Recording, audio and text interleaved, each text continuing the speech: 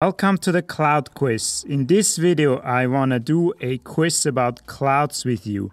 I want to also share my knowledge about clouds, how to read them, how to understand them, and help you to become a better cross-country pilot.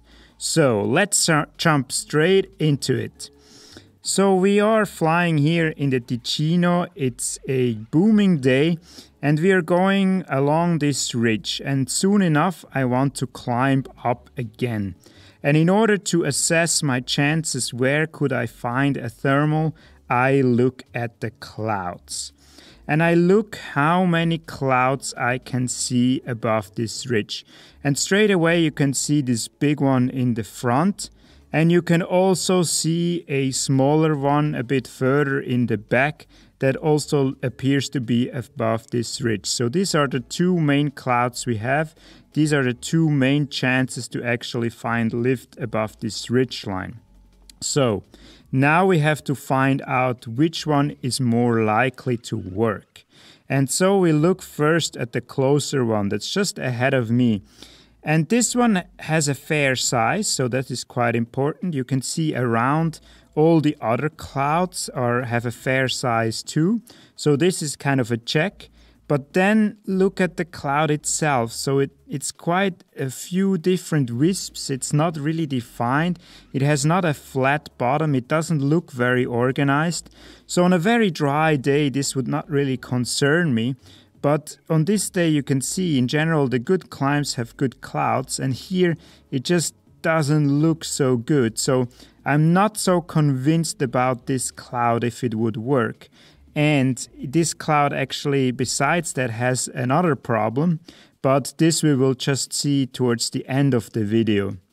So I don't believe that I can find a really good thermal in this cloud here, just because it's not organized enough. It doesn't really give the feel that it will go up because it has these holes, it doesn't have a flat bottom, it has many not concentrated wisps, so it looks more like it would be dying.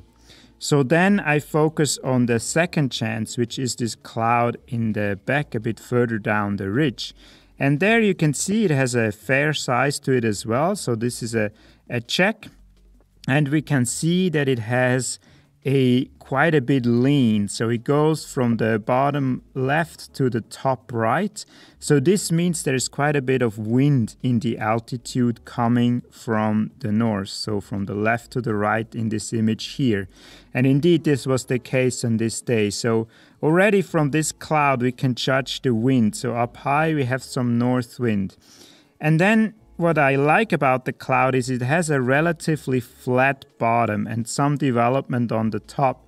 So this looks actually much better. So it's not like it doesn't have holes like the cloud we looked at before. So I think overall this cloud looks much more promising.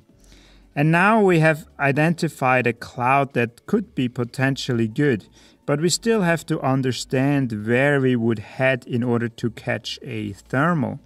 And for this, I look at the source of this cloud, or better, the source of the hot air.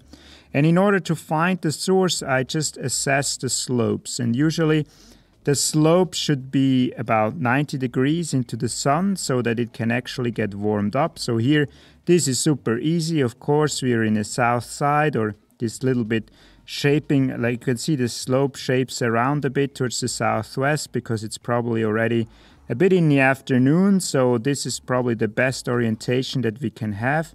So this heats up the slope, but that's not it. So we know that this produces warm air, but then the warm air starts to rise and moves up the slope.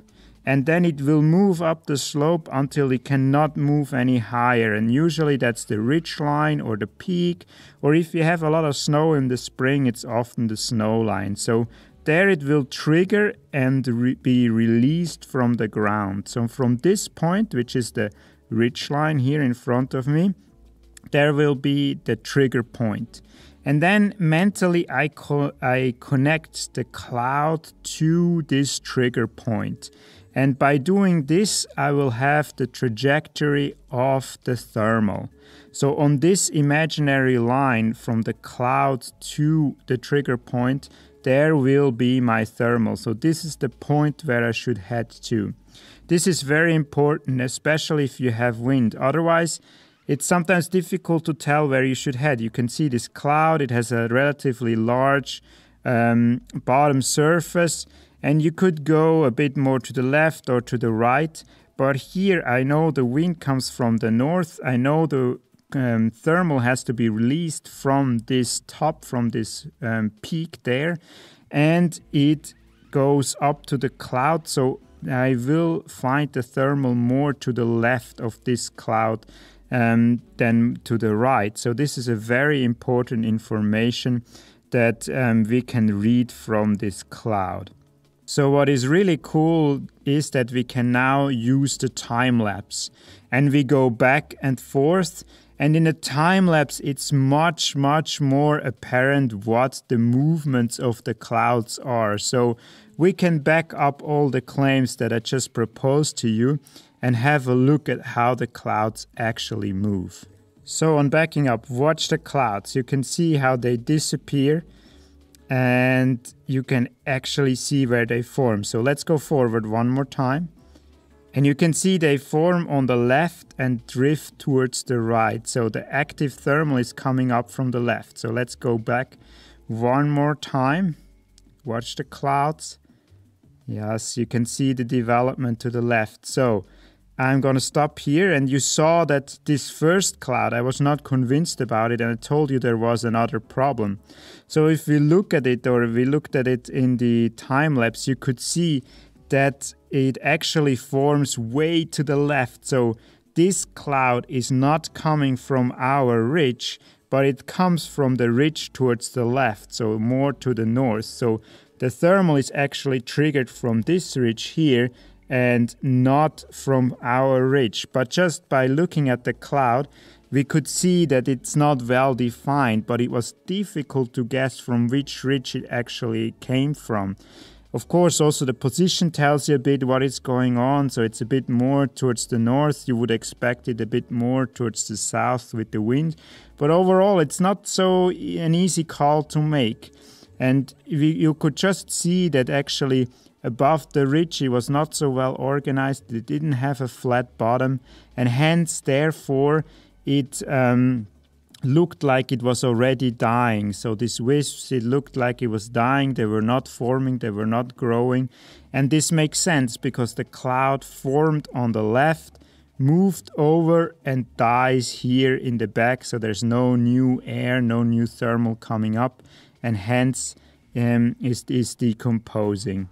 And on the last one, you can see it's growing very rapidly. So the thermal is coming up from the peak, from the trigger point. As we said, it's reaching the top, and then it gets drifted with the wind towards the south. So it's really interesting to watch this whole sequence.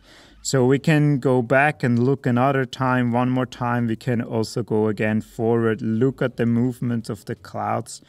This is very difficult to assess when you don't have this time lapse, when you actually fly in real time. But you can look at if the clouds are flat, if they have a flat bottom, and if they are well shaped in order to assess which one you should take. I hope you learned something from this video. If you want to continue watch this flight, check out my video on the complete flight. It's over there. And otherwise, I'm trying to make some more of these cloud quiz videos. I hope you learned something, and see you next time.